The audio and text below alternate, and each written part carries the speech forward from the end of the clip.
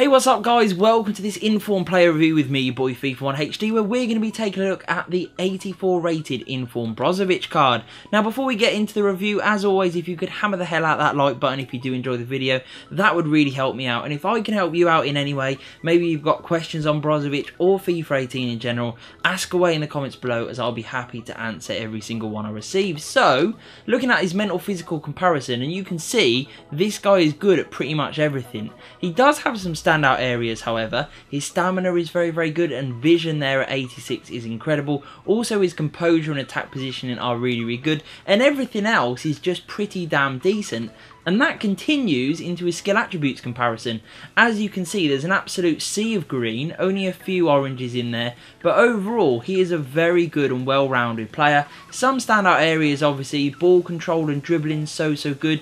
His finishing is okay at 74, but long shots and shot power really do make up for that, I must admit.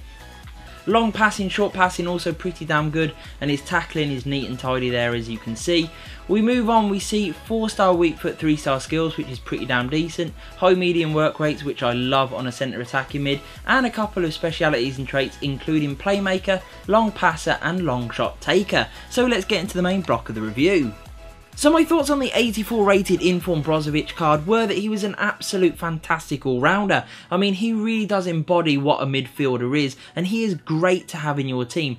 I really enjoyed using this guy because no matter who I was playing, what formation I was up against, what sort of style of play they had, and where he was on the pitch, he was always adaptable and always could deliver and do a really good job because he's so well rounded in every single area, making him a fantastic central midfielder or centre attacking mid or even central defensive mid. He is very versatile, and for that reason, playing in a good league, he is a very attractive proposition. You can fit him into a range of formations. No matter where you want to play him across the midfield, you can be doing that.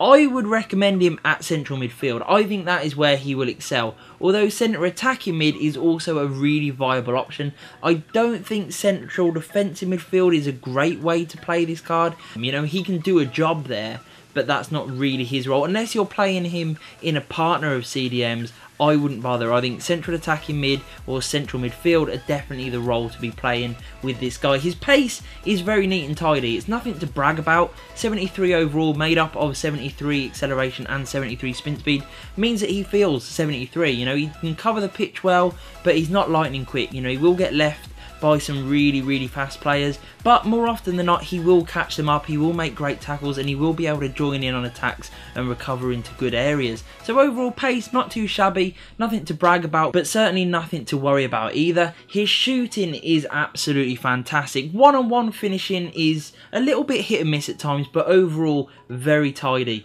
Where he really excels though is those long ranges. Anything just outside the box, he is absolutely hammering home. He is fantastic at scoring some really thunderbolt great shots that just take the net off the goal and really feel fantastic, and exactly why you're paying those big bucks for an Inform like this. He scores some special goals, as he did for me, that just feel really good to score and really enjoyable to use on this card, giving you a great option that even though he can dribble his way into the box, if the space presents itself on the edge of the area, I definitely recommend holding down shoot because he will find the top corner very regularly, I promise you. His passing is decent, very neat and tidy, can definitely link up well in that attacking central midfield role. That is quite key. His vision is very strong, and his short and long passes are ideal for this position, so he will definitely rack up quite a lot of assists for you over the games. His dribbling is an area that I absolutely loved. With 88 ball control and 85 dribbling, he is really special in this area and very easy to just move the ball out of his feet, create that yard of space for a killer pass or a killer shot, and he does that time and time again very well indeed. His defensive side of his game is also very solid. You know, it's nothing necessarily to brag about, but he's got decent strength, he's got good stamina so he can keep up and keep chasing people, and he's got really solid stand and slide tackles whereby he will definitely win the ball. No matter where you play him on the pitch, if he's making a tackle, he is more than likely winning it. So overall I've had to give him an 8.5 out of 10 because in FIFA at the moment there are very few better players that deliver an all-round game like this, and he's an Inform as well.